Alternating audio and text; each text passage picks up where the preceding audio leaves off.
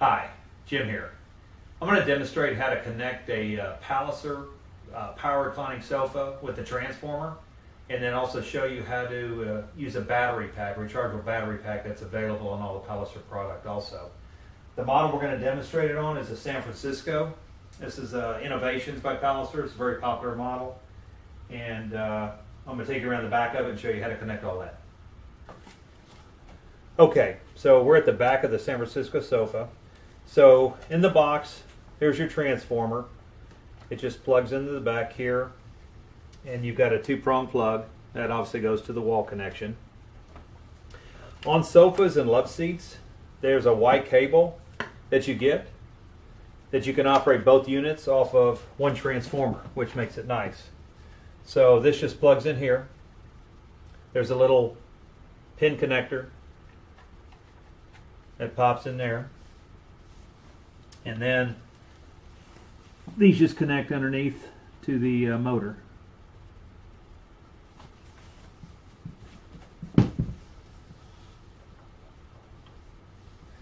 So after that's connected, you can plug it in, and a green light will come on the transformer letting you know it's operating. So if this ever goes out, then you know there's something wrong with the transformer. Okay? So this is how this operates. So now both ends of the recliner sofa will recline off of the one transformer. What you can do, a lot of times, what people do is just put a strip plug or something underneath the sofa. You can plug all this in and kind of clean it up a little bit. If you have an area that's open on the floor, you have an open area room, or say you bought a sofa and a love seat and one of the pieces is not a place to plug it in, or you just don't like the idea of looking at, cords everywhere, what you can do is order one of these battery packs, rechargeable through Palliser. They're available through your dealer. These run, we sell them for like 150 bucks. And so what this is, it's rechargeable. It takes full 8 hours to charge it up. But what you do is you use the transformer that comes with your recliner, and you plug that in here. And you need to let this charge the first time for like 8 hours to get a full charge on it. Otherwise, it'll ruin the battery. After you plug it in, a red light will start blinking to let you know it's charging. When that turns green, it's ready to go. But I would get at least a full 8 hours on it. This thing will probably stop after about 5 hours, but do 8 hours. It'll lengthen the lifespan of this tremendously. So after that's fully charged, you can unplug it from the transformer and then just plug in your sofa. And you can hide the cords underneath the back, and it cleans up the look a lot. And then you can operate the unit.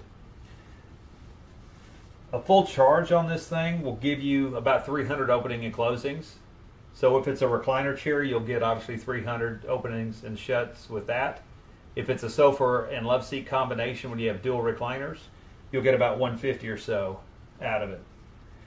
If this ever goes out, the battery loses its the juice.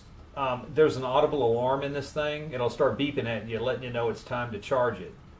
So the easiest thing to do is just charge it overnight when you go to bed, and it's ready to go in the morning. But say, for instance, you had company or you're watching a ball game or whatever it is, and this thing starts beeping at you and you don't want it to ruin the battery, what you can do is leave this side plugged into the sofa and go ahead and use your transformer and plug that back up. And you can operate it that way. It'll charge it while you're using it. And you just don't want to keep it like this all the time, permanently. It's better just to get the battery charged. But this will get you through the evening or whatever you're doing. And then you can get a full charge on it at night. Some people buy a couple of these and just rotate them. If they use it a lot, they got one charged and one backup ready to go. But, it's not necessary since you can charge it while you use it. So